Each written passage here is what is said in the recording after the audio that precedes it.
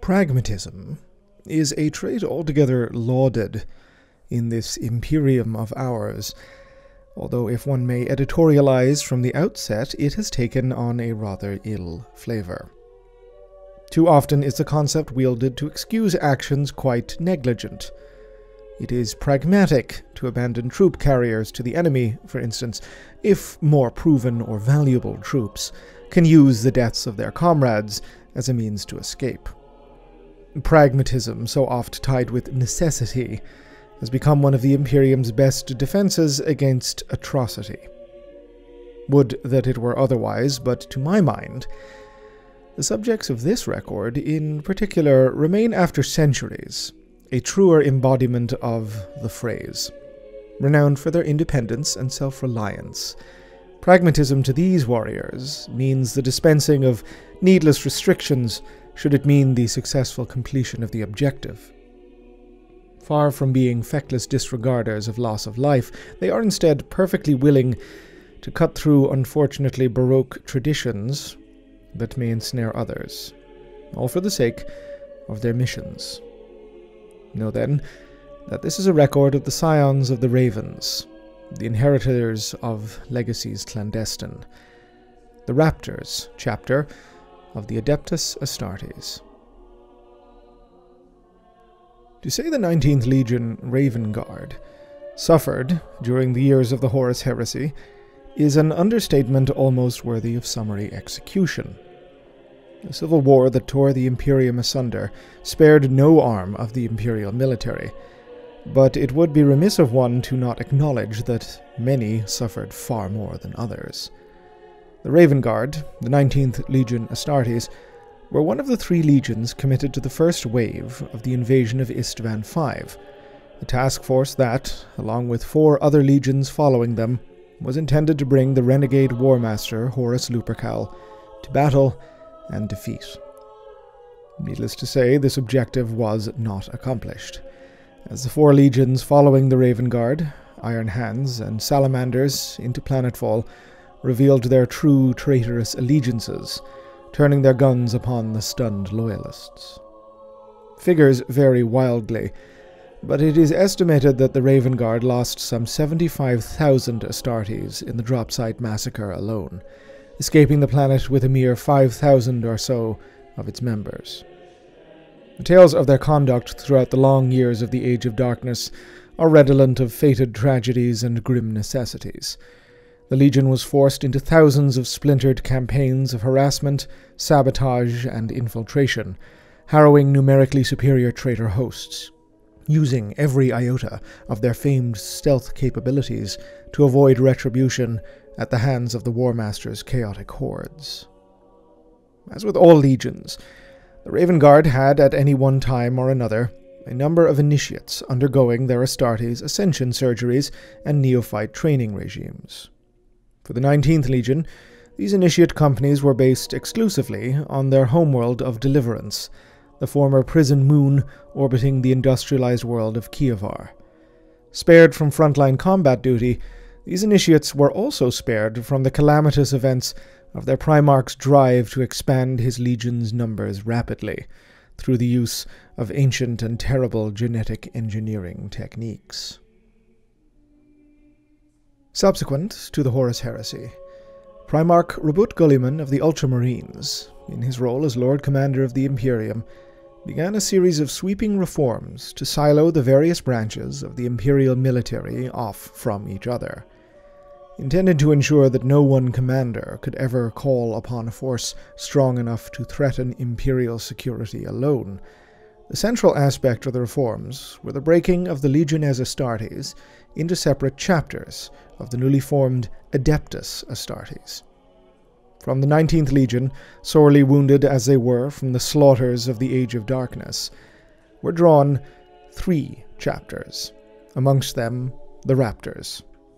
It is widely accepted by scholarship, both from within one's own Logos Historica Vertia and from without, amongst the agents of the Ordo Astartes and other parties interested in the affairs of the Space Marines, that the Raptors were granted the vast majority of the initiate companies, who had essentially sat out the worst depredations of the heresy. This has long been postulated as a root cause for the marked divergence in culture and combat doctrine between the Raptors and their progenitors, deviations that are both significant and immediate. As with many of the second founding chapters, their service was initially fleet-based. The campaigns of the Scouring placed many demands on the rebuilding Imperium, not least amongst them the need of worlds that were stable and secure enough to supply the reborn Empire with manpower and materials.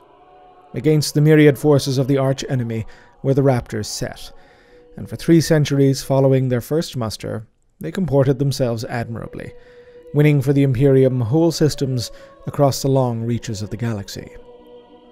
In recognition of this, the chapter was eventually granted a fief, a planet within the volume surrounding the Eye of Terror, into which the Raptors and hundreds of other Imperial armies had harried and driven the traitor hosts. That we currently have no record of this world's name should give acolytes some idea as to what would occur next. At some point, believed to be either the 4th Black Crusade in M34 or the 5th in M36, the original fiefdom of the Raptors was utterly lost, destroyed by the hosts of the War Master of Chaos, Abaddon the Despoiler. It would mark the first in what was a series of calamities that befell the chapter across the millennia. Many records from M37 claim the Raptors were now lost in their entirety, having suffered grievous combat losses since the death of their homeworld and vanishing from the Imperium altogether. Once considered wholly destroyed, these records were later countermanded by those entered into the archives of the Kibiriad Wars, where the Raptors apparently resurfaced from the murk of galactic tumult to once again fight alongside the banners of the Emperor. While not befallen with the ill luck of, say, the Lamenters, the post-Scouring millennia were clearly times of significant instability for the Raptors. The Imperium could simply not count upon their intervention, nor even the fact of their basic existence. Their earliest accolades and honors were lost with their first homeworld.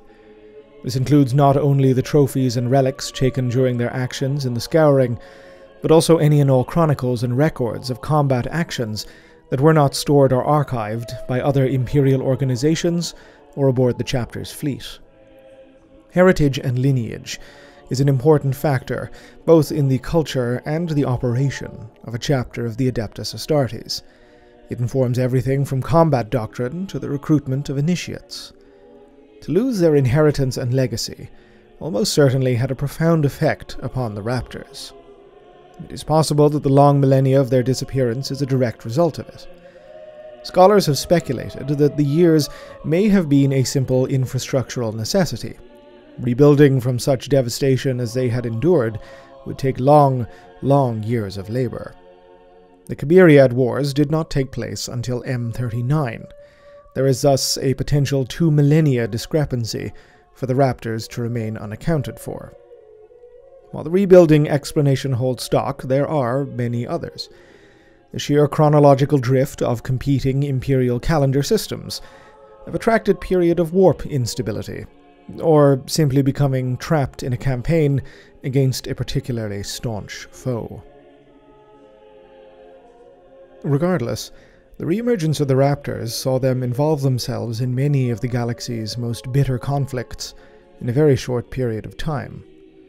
The Sancta Angelis campaign came to define the modern iteration of the thought-lost chapter, where, in a remote corner of Segmentum Pacificus, a single Raptor strike force engaged the orcs of Wa Irongull for 3 entire decades, cut off in a stellar locale with the Xenos thanks to regional warp storms.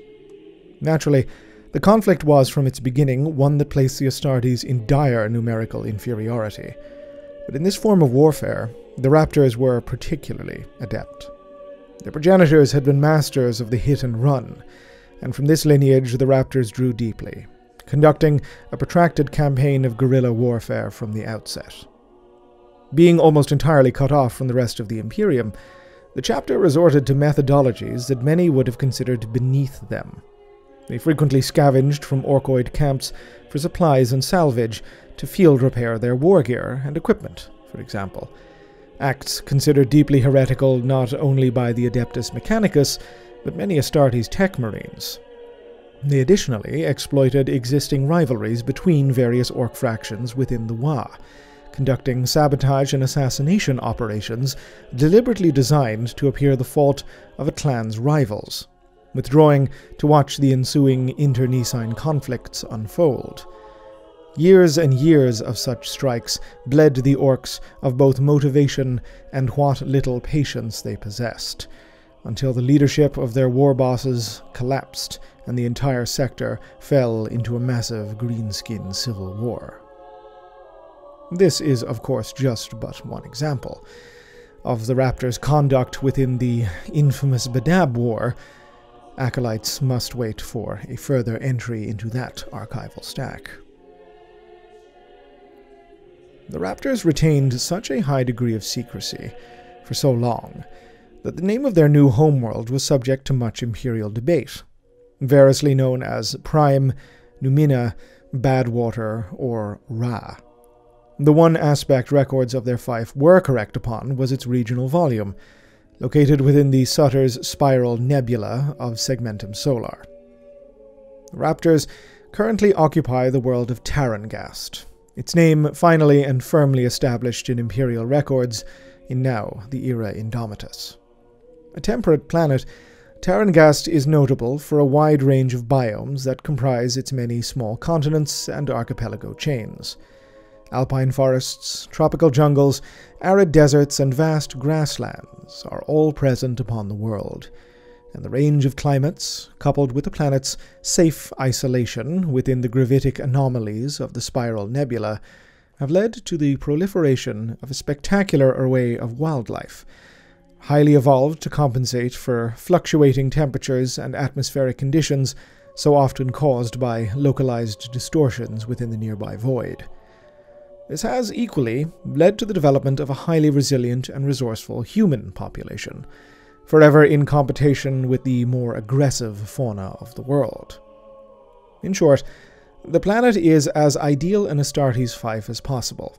Not only are the local Imperial population genetically stable and culturally adaptive, the various biomes provide as broad a spectrum of training grounds as possible on a single world.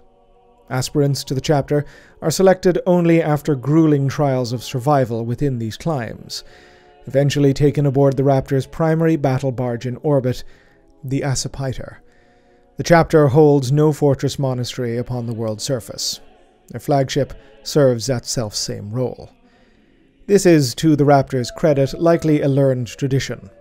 After the loss of their original homeworld, the chapter appears ultimately unwilling to hold any ground that cannot be evacuated, if need be. There is, however, no strict policy of recruitment that the chapter possesses that stipulates the use of Tarangast as its sole ground. The Raptors draw potential neophytes from as many worlds as they deem necessary, both from within the local stellar regions and from worlds across the Imperium where they have conducted combat operations. This policy has ensured the avoidance of the same ritualism that define chapters who use a single planet as their recruitment bed. The influx of aspirants from across the Imperium and its myriad cultures ensures a diversity of opinion and skills, all of which are put through the tests and trials that Tarangast provides. Recruits are encouraged by their Astartes drill masters to share their experiences and perspectives. It is a hallmark of the Raptors that they value independence of thought, and the specialized knowledge a man from half the galaxy away could possibly provide to their chapter. This acknowledgement of the skills of baseline humans from the get-go extends to those individuals that prove worthy of the trials, a cultural facet of the chapter brought about by the degradation in gene seed of their original progenitor legion, the Raven Guard. Due to the higher-than-average care needed in surgical enhancements, psycho-indoctrination, and mimetic conditioning that is required to bring an Astartes of the 19th Legion lineage to maturity, Raptors neophytes that graduate to the 10th Company as scouts are deployed both far more frequently and in far greater numbers than in other chapters of the Adeptus Astartes. This is both due to simple manpower requirements, but likewise reflects the Raptors' own beliefs that learning is both best utilized and best continued in the field. Veteran sergeants from the chapter will often elect to spend the entirety of their service careers with the 10th Company. So valuable is this practice, and so precious are the scouts. It is the chapter's expectation that, save for these veterans, the 10th Company is to remain in the field for significant periods of time without any support from fully ascended battle brothers. The combat doctrine that the Raptors have possessed since their re-emergence has been entirely informed by their battlefield combat experience, hybridized somewhat with the doctrine of their progenitors in the Raven Guard. As with their parent chapter, the Raptors do not consider the Codex Astartes as inviolable gospel, but whereas the Raven Guard cleave far closer to the tenets of that great work, the Raptors prefer to view it as a robust collection of proven battlefield stratagems and organizational tenets. Their strike forces are typically far smaller in disposition than those mandated by the Codex, for example, and contain within them significant flexibility in unit structure. A history marked by significant combat losses has made the Raptors very wary of committing significant manpower to any particular campaign or even individual engagement, unless overwhelming superiority of victory is assured. Likewise, it has also removed from the chapter's culture many notions of honor and glory that are so present in other Astartes formations. The Raptors in many ways bear more resemblance to the strike teams of the Tempestus Scions. Victory is what matters, as does one's professionalism in achieving it. Notions of personal renown are unheard of within the chapter. Commendations exist, of course, as do promotions based upon merit, but a Raptor's Astartes exists for the purpose of achieving objectives and ensuring his battle brothers are equipped to achieve theirs. They care naught for the prestige or fame that this may accrue. This has additionally led to a marked preference in the chapter for marksmanship. The Raptors are far more willing to engage a foe at range with precision firepower than attempt to close the distance and engage in the chaos of the melee. Similar to their parent chapter, the Raptors employ a far higher than average number of transport vehicles, both armored and tracked and anti-gravitic. Ever the pragmatists, they have readily adopted the newest technology currently made available to the Adeptus Astartes in the era Indomitus by the Magos Belisarius Call and his ilk. This extends far beyond the influx of Primara Space Marines, which the chapter readily accepted. These Marines utilize an unprecedented number of Phobos pattern Mark X power armor. Many Raptors strike forces are comprised entirely of Inceptor, Reaver, and Infiltrator squads, borne upon the battlefield by Impulsor transports. The sheer mobility offered by these new waves of war gear and vehicles have been a huge boon to the Raptors' combat capabilities, vastly enhancing their already formidable abilities in precision strikes against targets with overwhelming force. It has additionally increased the capability for independent operation, so prized by the chapter. Its captains and lieutenants are expected by their seniors and peers to be capable of conducting self-sufficient operations for incredibly extended periods of time, forcing the creation of unorthodox and ad hoc tactics to correspond to emergent situations. While not always the case, select tactical solutions will often work their way into broader chapter doctrine. The utilization of warzone-specific camouflage is one example. While a historical practice, it has increased since the chapter's re-emergence. The Raptors frequently eschew the sanctity of even their fairly plain power armor, changing its schemes to adapt to any specific operation. This has caused not insignificant strife between them and other prouder chapters, who see the use of camouflage schemes as not only cowardly and dishonorable to an individual Astartes' capabilities, but a disgrace to the holy patterns of a chapter's panoply. The Raptors care not. They possess several formats of approved camouflage patterns, and will happily develop new forms tailored to individual war zones should the need arise. During combat operations in the era Indomitus, the Raptors have never once operated as a single chapter. It is an anathema to their combat doctrine to collate so much manpower in one place, and even the advent of the 13th Black Crusade and the emergence of the Despoiler's Bale fleets have done nothing to change this. At least 3 Indomitus battle groups currently count Raptors Astartes amongst their number, but the chapter remains as steadfastly independent as ever, preferring to engage targets of opportunity under its own purview. It is, perhaps, a testament to their efficiency and skill in this area that the Primarch, Robut Gulliman, has apparently given them all leave to do so. The chapter's location in the northern drifts of Segmentum Solar placed them ideally for such operations. Indeed, theirs was one of the first that responded to the summons of muster as dispatched by Gilliman at the dawn of the current era. The standing chapter master of the Raptors, Lias Isodon, was requested by the Primarch Reborn personally to provide strike teams to Crusade fleets Primus, Secundus, and Tertius, the first 3 such battle groups that were launched.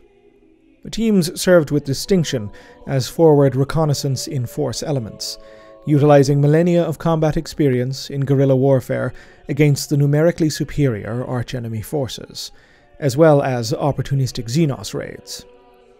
A strike force under Lieutenant Serranis, for example, operating out of Battle Group Orpheus of Fleet Primus, interdicted against Eldari Corsair bands attempting to exploit gaps in Imperial lines for their own wretched ends, conducting a superlative boarding action against the Corsair flagship itself.